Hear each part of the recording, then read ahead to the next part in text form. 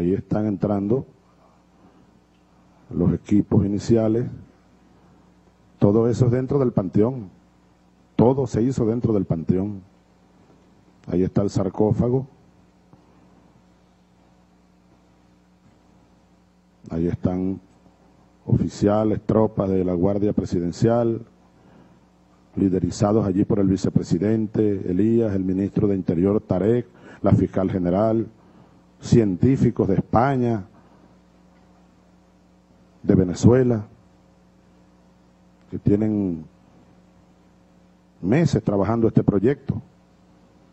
Ahí están adoptando el dispositivo para abrir el sarcófago.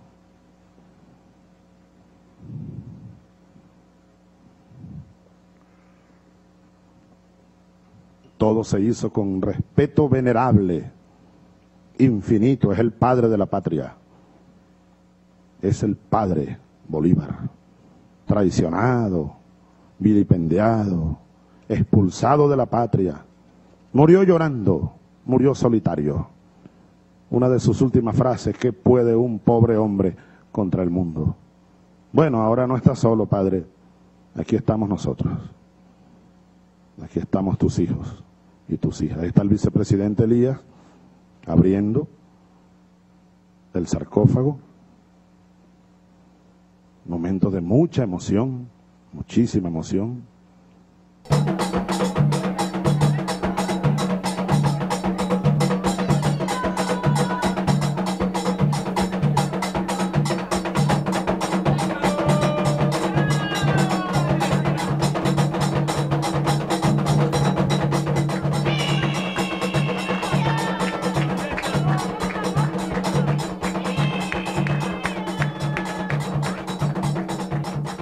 General Bolivar's cause is the cause of the people. It is the cause championed by the leaders of the new republic. Let us instruct the people with our debates.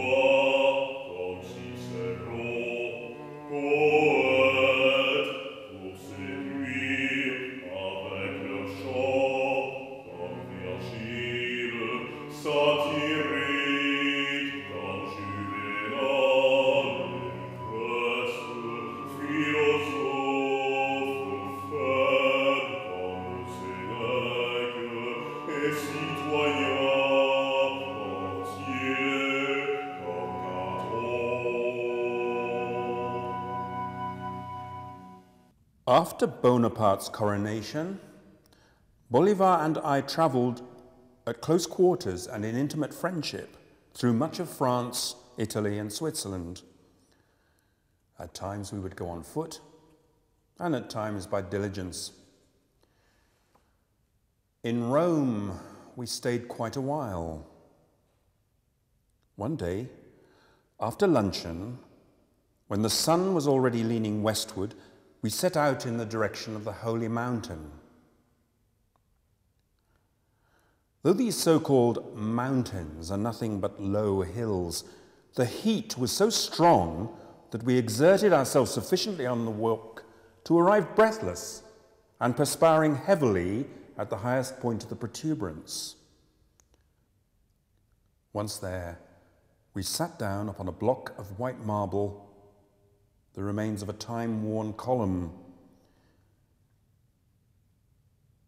I was absorbed by the young man's posture because I could perceive in it a certain air of great preoccupation and deep thought. After resting a while and catching his breath, Bolivar, with a solemnity that I will never forget, stood up and, as if alone, looked to all points of the horizon, and through the yellow beams of the setting sun, his bright, penetrating gaze swept the prospect.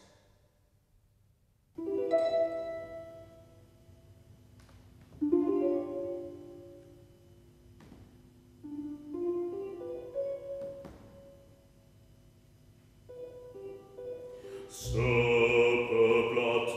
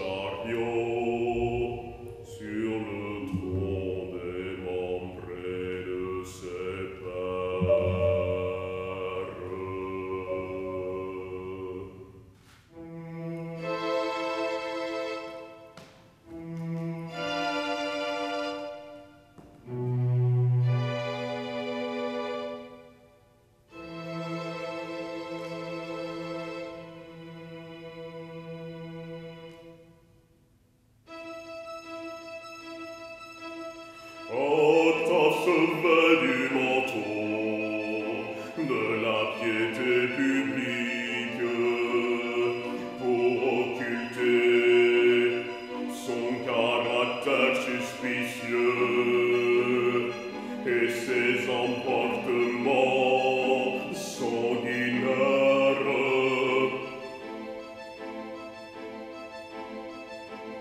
Brutus enfonce le poignard dans le cœur de son protecteur pour remplacer la tyrannie de César par la sienne.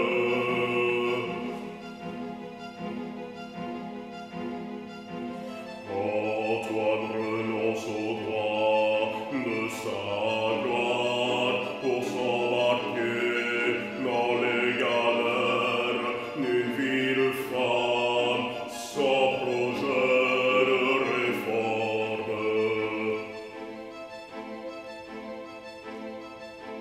S'il a égorgé ses compatriotes et Tibère sombre comme la nuit et dépravé comme le crime, partage son temps entre la concupiscence et la tuerie.